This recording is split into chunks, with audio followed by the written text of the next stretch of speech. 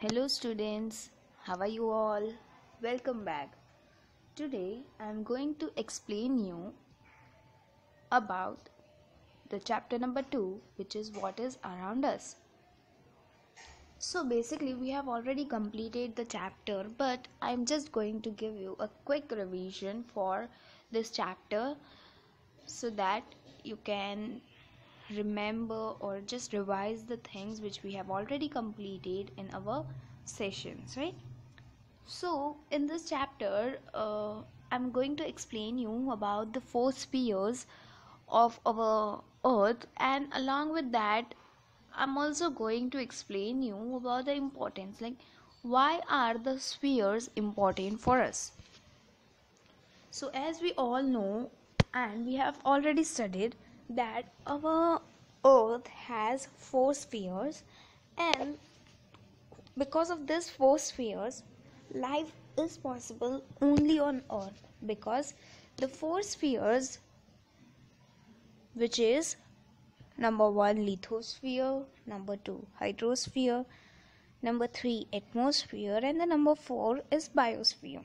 These four spheres together makes life possible on Earth, and because all the spheres are not in any other planet, life is only possible on Earth. So basically these four spheres, the first one, which is the lithosphere, so this sphere is the layer of the soil and solid materials on our Earth, and this lithosphere covers approximately 29% of our surface of the Earth, and this layer is almost 64 kilometers to 100 kilometers thickness. That means the layer of this lithosphere, or we can also call it as layers of rocks and soil, or the layer of land, is this much thick. This much means 64 to 100 kilometers thick. Along with that, it is also been seen that lithosphere is not of the same height everywhere, like the thickness of this layer is not same everywhere, and there are differences in their physical appearance or the physical features, and this layer is mostly made up of soil and rocks. So these layers, or this lithosphere, consist of different landforms which are called as mountains, plateaus, plains, and valleys. So this all, whether it is a plain land, whether it is a mountain, whether it is a plateau or valley, this all comes under the lithosphere, because this is the surface of land, and it consists of rock and soil and other substances, right? Along with that, it also tells that the increase in temperature, like the temperature increases as we move towards the center of the Earth. The center of the Earth has the highest temperature, and there are molten rocks. Molten rocks means melted rocks, which is also called as magma. Magma is basically a fluid rock or a hot molten rock, which is like a orangish liquid form of rock. It is very hot, as the temperature is so high in the center of the Earth that the rocks it gets converted into the liquid form, and it is that hot. So these gases, like there are also many other gases present in the interior of the Earth, and there is so much huge amount of gases being formed in the inside of our Earth or in these layers. But because our upper layer, or the layer of rocks which is on the upper part, is so strong that the balance between the two is been maintained, and it is it becomes a strong land. But if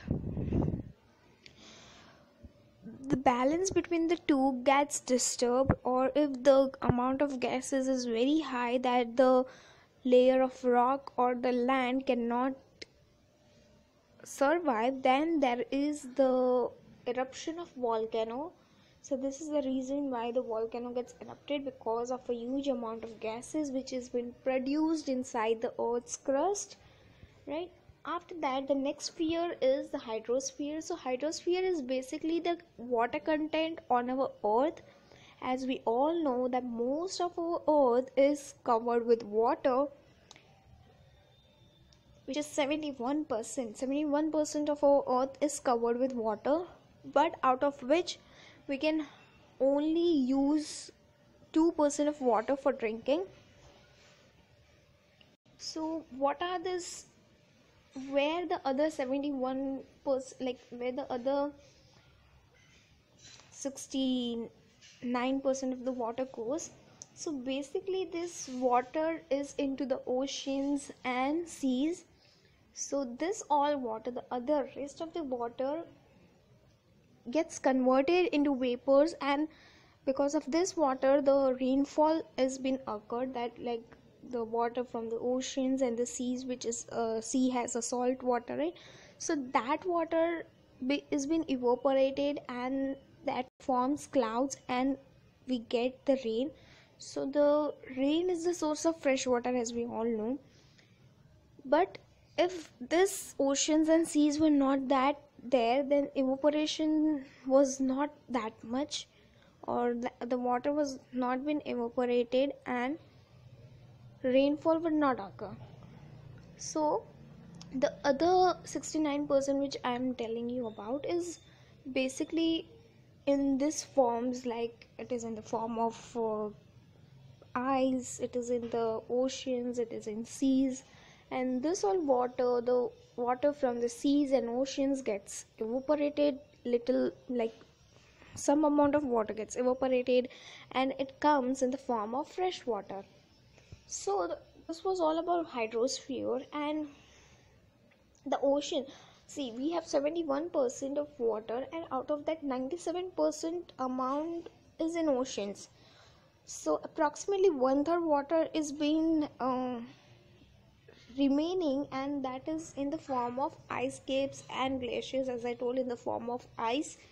So we hardly have a very small amount of water which is in the fresh form and which we can use for drinking. Now the next thing which we have is the atmosphere.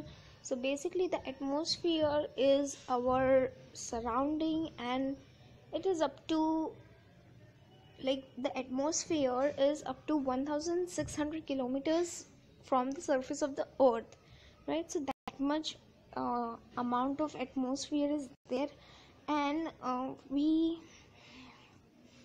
it cannot be seen clearly with the naked eye like the lithosphere and hydrosphere. Like, so basically the amount of gases in our environment or in our atmosphere is called as the atmosphere, and we cannot see it with our naked eyes. And along with the gases, there are also many other small dust particles present, smoke particles, water vapors. This all things are present in our atmosphere with other gases. And this atmosphere contains approximately 98% of nitrogen, 21% of oxygen, and 1% of other gases. So this is all about atmosphere. Rest of it we have already completed in our class. So now here is the picture of the gases, the amount of gases in our atmosphere. You can read it. Right now we are going to go directly on the biosphere. So basically biosphere is the mixture of all these three layers, and it helps in the existence of living beings. Biosphere includes many things, like biosphere has Vegetation means forest, trees, like the things which we like eat. Then it has animals, it has insects, and human beings, of course. So the biosphere is the base of our existence, right? We live because of the biosphere, because of the other layers, and it is divided into two parts, living and non-living, right? So lithosphere, hydrosphere, and atmosphere from the non-living part, while the plants and animals and microorganisms include in the living world. So this three, that is lithosphere, hydrosphere, and atmosphere, is although non-living thing, but it forms non-living thing, and the plants and animals and microorganisms are included in the living world. So this was all about the four layers. We'll see you in the next class. Till then, take care.